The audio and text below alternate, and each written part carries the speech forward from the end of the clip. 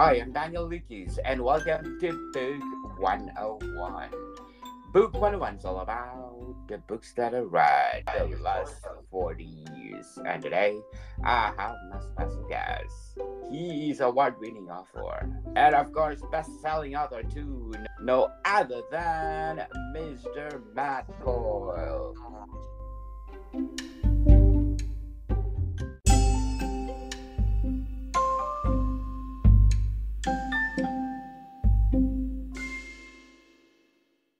Hello, Daniel. Thanks for having me again. Good to be back. Yes, and thank you for your time. And as usual, can you please introduce yourself? Yeah, as stated, Matt Coyle. I write the Rick Cahill crime novels. There are currently 10. The newest one, Odyssey's End, just came out yesterday. This is as we're recording it. Today's the 15th. And Rick is a former cop who's now a private investigator who has kind of a um, sketchy past, perhaps because he was accused of murdering his wife many years ago when he was a cop. Now he takes cases where he tends to get emotionally involved, and it leads to sometimes bad outcomes. Yes, people, if you miss our episode, please do listen to our previous episode because we talk about the Odysseys and the book 10 of the Ray Cahill series. So, Mr. Matt, which one of your book we're gonna talk about today? Well, I think, Daniel, we're talking about Last Redemption. Is that correct?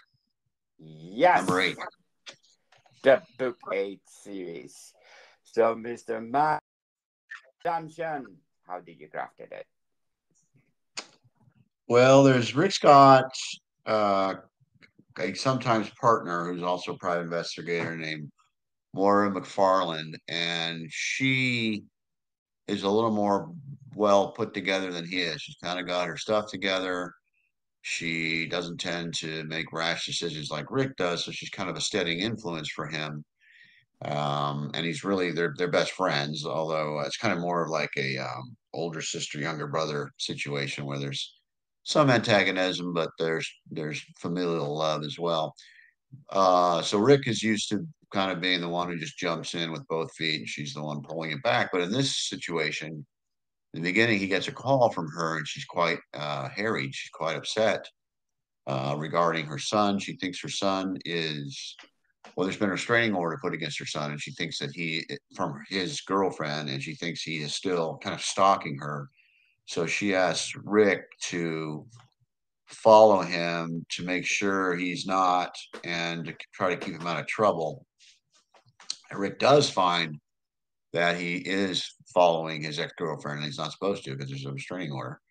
And that leads to a lot of machinations.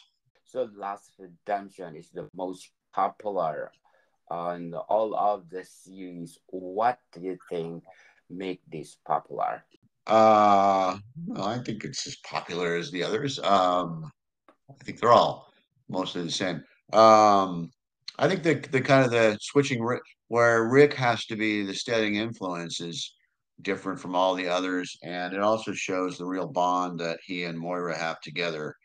And there's also the ending is something no one, I think, could have expected happened. So I'll leave that at that, of course, because we don't want to have any spoilers. But it's Rick showing a little bit of a different side, showing really a different side of Moira. Moira's become quite a popular character. Most of the readers I talk to, aside from Rick, and even sometimes over Rick, Moira is a favorite character. So I think seeing her not so steady, being upset and having to go through something with her family, people really are attracted to that and they're rooting for her.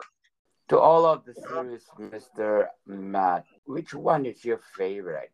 Well, I would say there's, well, of course, the new one I like quite a bit. I'm very proud of it. I would say maybe Blood Truth, which is the fourth book in the series. And it's kind of a father son story in some ways where Rick looks back because his father has died, and his father was thought to be a bent cop. And in it, Rick discovers the truth. But it's sort of a father-son story, and I had intended to write it anyway, but my father died a few months before I started writing it, so it's very there's that connection for me. It's kind of a emotional for me, and it's actually emotional for Rick. So I think you see a really very a lot of different aspects of Rick's of who he is in that book. But I got to say, Blind Vigil, which was book eight, seven, six, six, seven, eight, book seven. Um, that was the most challenging to write. If you can kind of guess by the title, Rick loses his eyesight, and having to write a first person private investigator who has to figure something out while he's lost his vision is was very challenging and really stumped me for a while, but was really rewarding when I finally put it together. And it did win. It did win the Shamus for best PI novel. Wow, congratulations, Mr. Matt. For all those 10 series, are you not getting tired of Mr. Rick? Not at all. No, Rick. I learn more about him every book. He becomes. I've been writing him. It took me 10 years to get published, and this is my 10th book. One we talked about last week, Odyssey's End, or the week before, and so I've been writing in first person in one character's head for over 20 years. So he's really like a family member to me. I know him. I see the when I'm writing him, I see the world through his eyes looking out. So I've been in his head. He's been in mine for over 20 years. So, and I know his heart because it's part of mine. So I know he's very special to me, and I'm not tired of him at all. So, Mr. Matt, Rick is a part of your life.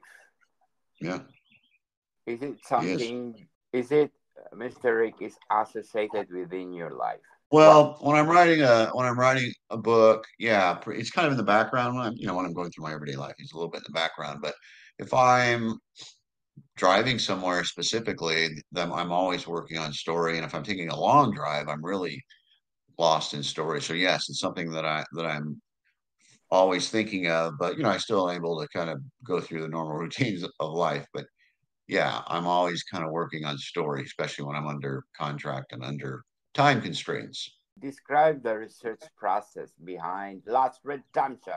Last Redemption. What kind of research did I have to do for Last Redemption? It's gonna take me a minute to zero back on that. Let's see. There was. Oh, that was a lot to do with the pharmaceutical business. Actually, no, that was New Legacy. Sorry. I don't know. Well, there was something I had to at the end of Last Redemption, which I won't. Um, I don't want to spoil it for people, but there was disease I had to look. I had to learn about, which I learned quite a bit about. So I spent time talking to some doctors, figuring out what kind of ailment. Because Rick is in the beginning of the book, he's all of a sudden going through this situation where he kind of gets kind of fogs out a little bit, and he'll be driving and he pull over. He doesn't for a second he doesn't know where he's going or where he is, but then it comes back. So I had to figure out what that was all about. And there happens to be a mystery writer doctor named Doug Lyle who's very helpful to all mystery writers in situations like that. So I got some information from him, and I did some other research too. So I was kind of in that mode for that. There was also I'm sorry, the book's about 3 years old when I wrote it. So, but there was something I actually had to research quite a bit. I just couldn't remember what it was. There was something that the son, before he went missing, Moira's son, he worked for a technology company, and he was doing some work for. No, it is pharmaceuticals. I apologize. It is pharmaceuticals. So I had to research pharmaceutical companies because he was doing some work for a pharmaceutical company, and something seemingly nefarious was going on. So yes, I did quite a bit of research on pharmaceuticals, big pharma, for that book, and that was fun. So that was tied in as well, and I won't talk too much about it because I don't want to give anything away. But Yes. I'm glad that I can remember. I had it the first time, I didn't trust it, but yes, pharmaceuticals. For the Lost Redemption, what are the challenges did you face while you were writing this book? Well, the ending that I won't talk about. The challenge was I put a really different dynamic into Rick's life that was going to affect. This is the end of the book. That was going to affect the rest of the series, and I had to really decide if that's the way I wanted to go because it really changed the trajectory of the series. But I did. It made for a very good ending. It made for challenges going forward, but that's okay. I think when you're challenged as a writer, you generally are able to produce your best work.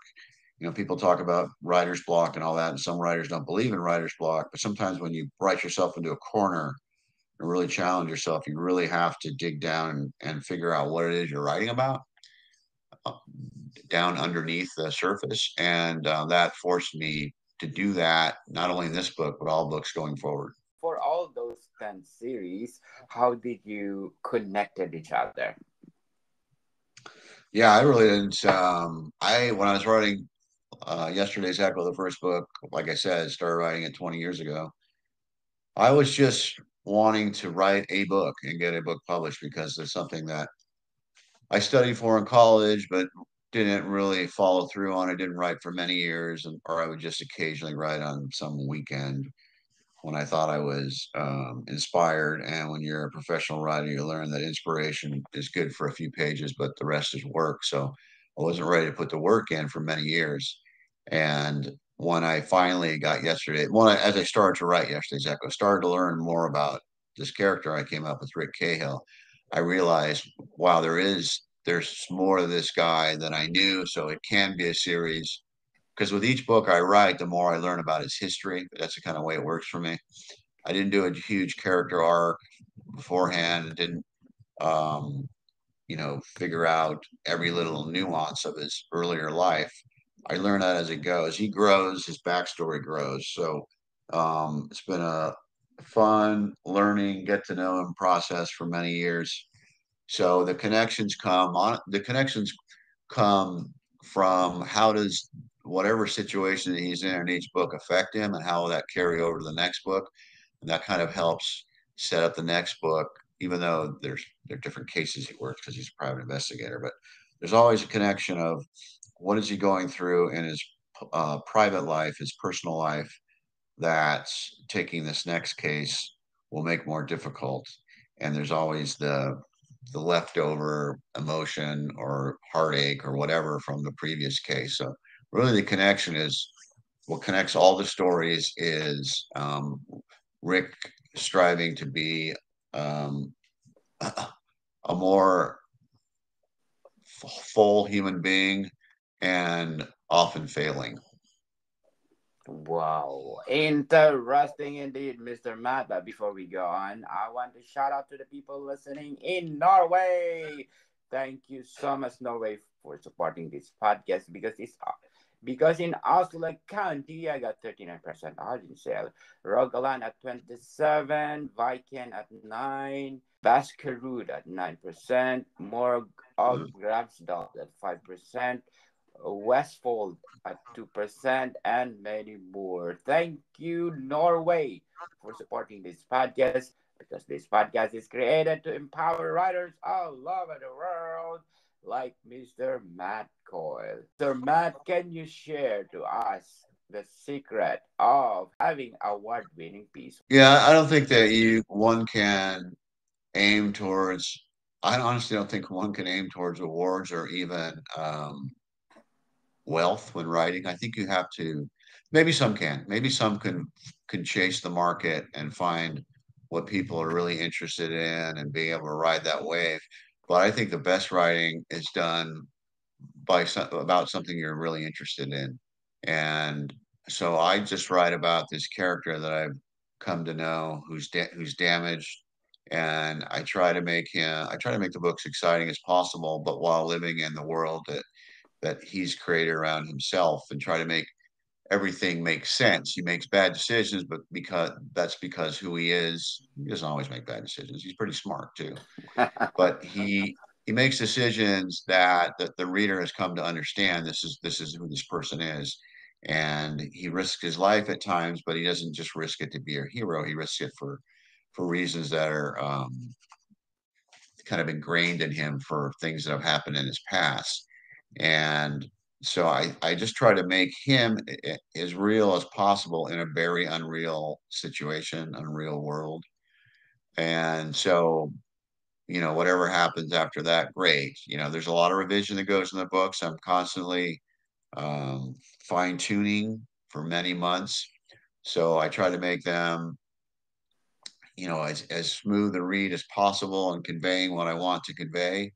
But sure, it's nice to get nominated for awards, and I'm always happy and honored when I do. But really, I'm just trying to write the best book I possibly can and learn something new about Rick Cahill with each book. Yes, congratulations. So, what's one theme or message you have readers will take away from the series, the Rick Cahill series?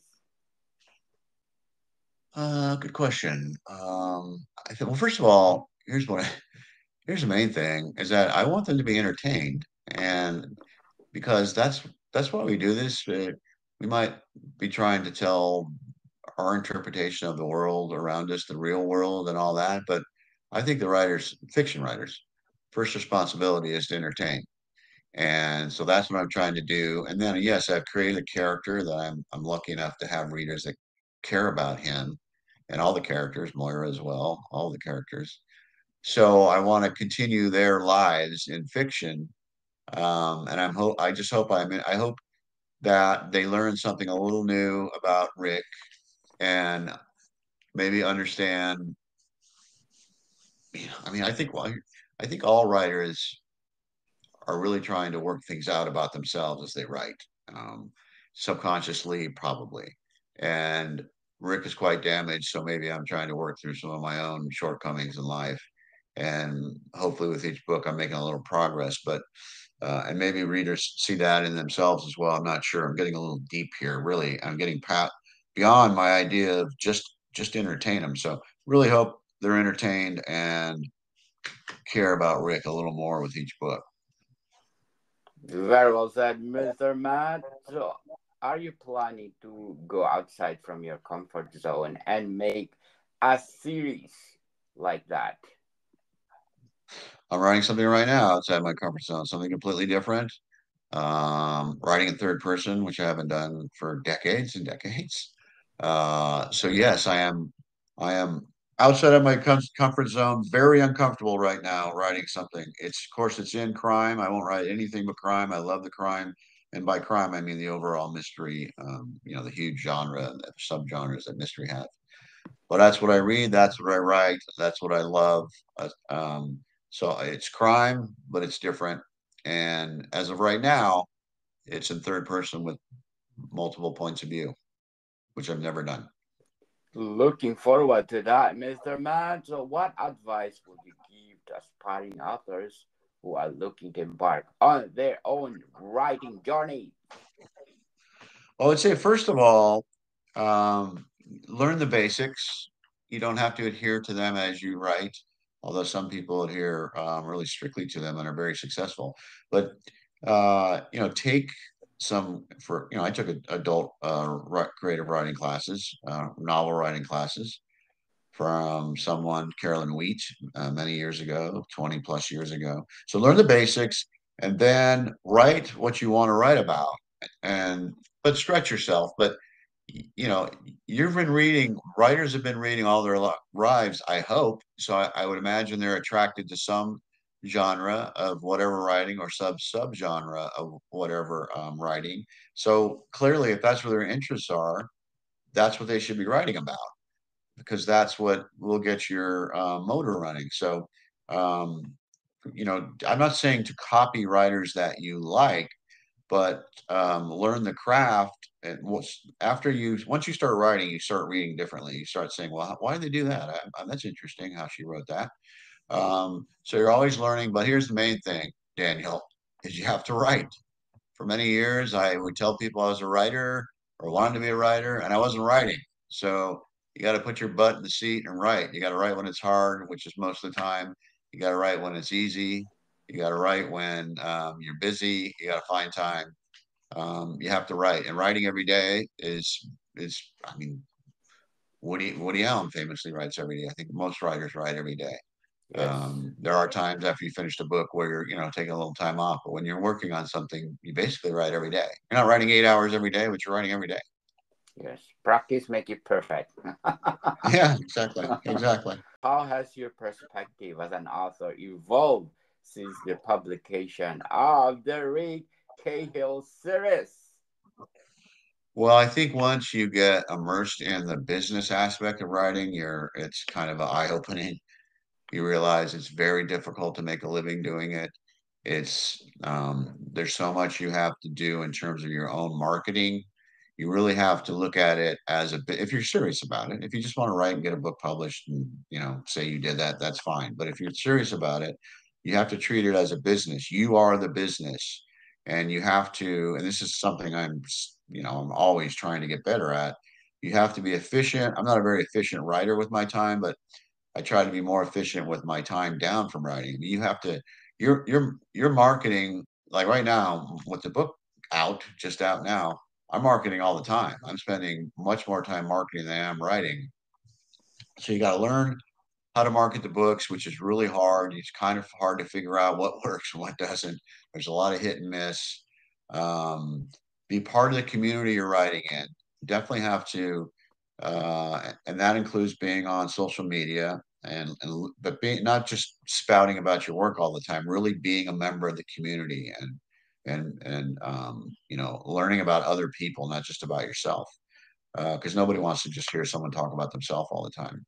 So there's all that's involved. There's a lot more than just the writing involved, and that's challenging.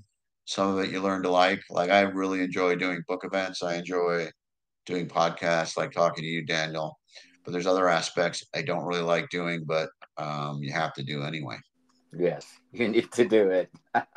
Once you publish your book, people, you are already entrepreneurs. So think like an Yeah. entrepreneur, people. Sell, sell, sell your books. So how do you see your book fitting into the broader literary landscape or cultural conventions?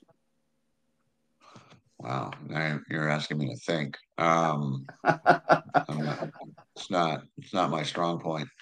I think that there's a niche for everybody, and I think that I started writing. And Rick, if you sit back, Rick Cahill is really hard-boiled fiction. When you're talking about going back to Raymond Chandler, Ross MacDonald, Dashiell Hammett, which is they're all great names and everything, but it's not the most popular genre or subgenre of mystery right now. Hard-boiled fiction, and hard-boiled doesn't mean it's all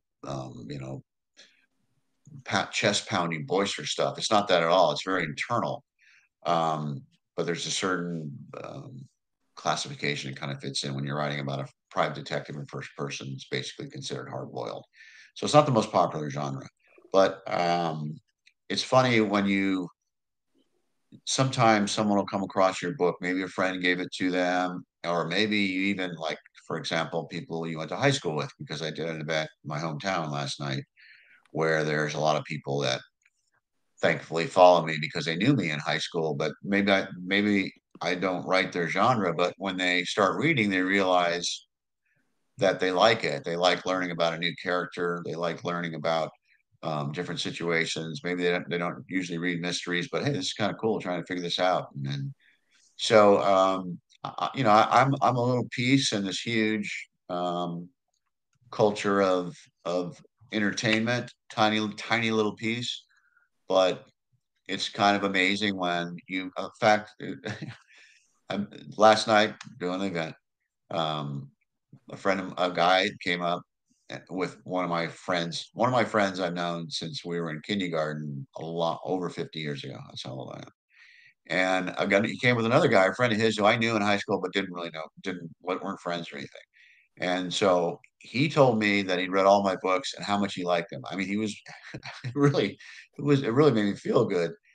He was really effusive in his praise. And you think you would never have any idea someone, and he's a successful businessman, and that you can reach people that way, and to get that feedback is really cool. So people are reading your books out there that you'll. I was fortunate to see him again, but there are people who are reading your books out there you'll never meet, and people you know, I have a really good relationship with my fans on social media, but there's people that read me don't don't are on social media, don't contact me on my website, that I'm hoping this is true, that are probably big fans. So it's kind of very inspiring to know that what you all this work you're putting in the dark when nobody's watching, all the revisions and the insecurity about what you're writing, and then finding out how it can really touch people is pretty cool. Makes it worthwhile.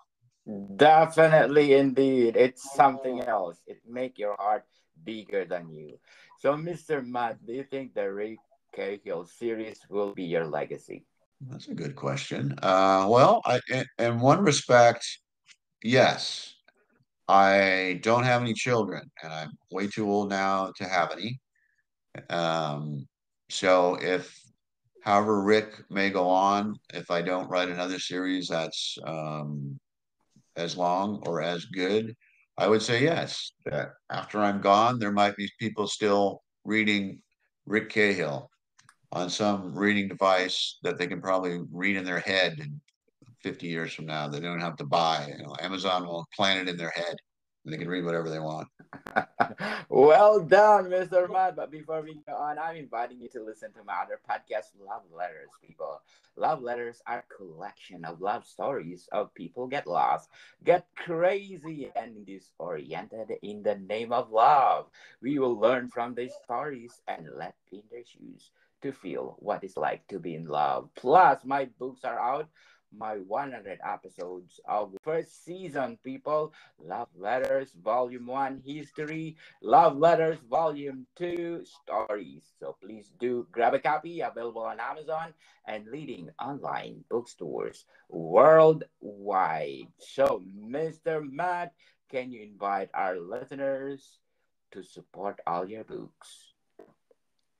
Yeah, please do. Yeah, my website's mattcoilebooks.com, not surprisingly. You can follow me on Facebook, where I'm most active on social media, Matt Coyle, I think. Um, and a little bit on Instagram, mcoyle044, and Twitter at CoyleM, I think. But yeah, you know, my books are available everywhere. And if you like audio, I know a lot of people like audio books. All my books are on audio. They have a lot of them have different narrators. There's probably in 10 books, there's probably at least five narrators, so they can decide which ones they like best. But yes, my books are available everywhere. I'm out there. I would love to hear from new readers. Yes, people, let's support Mr. Matt Coyle because if you support him, more 20 series to come. So, Mr. Matt, what inspired you to become an author? I've always read. I've always read. I remember my family's. You know, we're about reading. I've always read mysteries my whole life, going back to Agatha Christie and Conan Doyle. Um, Incidentally, it's in my DNA. My great aunt wrote a play called Harvey, which was about a man who thought he had his best friend was a 6 foot invisible rabbit. The play was made into a movie with Jimmy Stewart, a famous actor from years gone by, and it was a huge success before I was born. Huge success, and she actually won the Pulitzer Prize for writing a play about a guy who thought his best friend was a 6 foot invisible rabbit, if you can believe that. So it's in my blood. That was on my father's side. On my mother's side, her grandmother wrote too, never published, but she wrote. She came across the West in a covered wagon. That's how old she was. You know, that's how far back we go. And she wrote poems about that experience. She wrote poems her whole life, and one of her sons or grandsons, I think, put together just a little book that we could all read. So, published or not, the love of writing is from both sides of my family. So, and my brother was a great writer. He wrote blogs and things regarding politics, but he was a really good writer too. So it's in the blood, and something I always wanted to do since I was probably 14. maybe younger. But as I stated earlier, it took me too long to do it. But yeah, always loved reading crime, always wanted to write it, and can't imagine doing anything else now. So, can you tell us about your writing process? It's too messy. Is Um, I would never recommend it. So I don't outline. I have a vague idea. I have an idea of the ending of the book, and so that's my target. And I have my major thing is I decide what subplot, what emotional turmoil is my main character Rick Cahill going through, that taking, because he's a private investigator, that taking a case will make more difficult. So it always starts with Rick. The story, of course, the through line, the plot, that's very important. But how I get there from step to step is how Rick reacts to things. I know who the bad guys are when I start. I know what they want. I know what they did. But the ending can change. The ending can, I mean, it's a target, but it can change. But even if you don't outline like me, I think it is important to have something that you're aiming for, because instead of just wandering in the darkness, there's an ending out there that as you wander, you're trying to make your way there. If you're just wandering for wandering's sake, it's even more inefficient than what I do. So I was joking when I said I can't talk about my process, but it's a very messy process. My first drafts are always over, are usually over 100,000 words, and then I will cut maybe 30,000 on the first revision, and then of course I'm adding as I'm cutting too. So it's just the way that it works for me. So my first draft is really kind of a huge outline if you think about it. And I revise probably 6 or 7 times with each book, polishing as I go, adding, subtracting, learning more about what I'm really trying to say. So as I it's very inefficient. I wouldn't recommend it to anybody. I couldn't teach it to anybody, but I've tried to change it and be more efficient. And it's just not the way my brain works, not how the creative process works. So after, 10 books, I've learned just to trust this really messy process. so, Mr. Matt, as a gardener, what challenges have you faced in your writing career? Getting published, like I said, it took me, it, well, I mean, you're not trying to get published as you're writing the book. So it probably took me to write a book that I felt was worthwhile of sending out to agents. Probably took 4 years, and I wasn't ready, but I thought it was. So I would say it took 6 years of sending to agents, getting rejected, revising, sending again, rejections, revising over and over. It probably took me 6 to 7 years to get the yes from my agent, and then she got a book deal, and I think about 4 months after that. But of course, that's the most difficult part, is initially getting published. But when you're writing a series, trying to keep things fresh, not not wanting to tell the same story over and over again. As you've developed a character that has certain traits, it's hard not to do things somewhat similar, and just in terms of how it reacts to life, but you try to freshen it up as much as possible. I'd say that's the most difficult thing. Very well said, Mr. Matt, and thank you, Fitchmat, for being the number two of the 100 best book podcasts on the planet and number one in the art book category. Thank you so much. So, Mr. Matt, thank you for your time. Thank you, Daniel. It's always an honor. Moricon people, see you soon.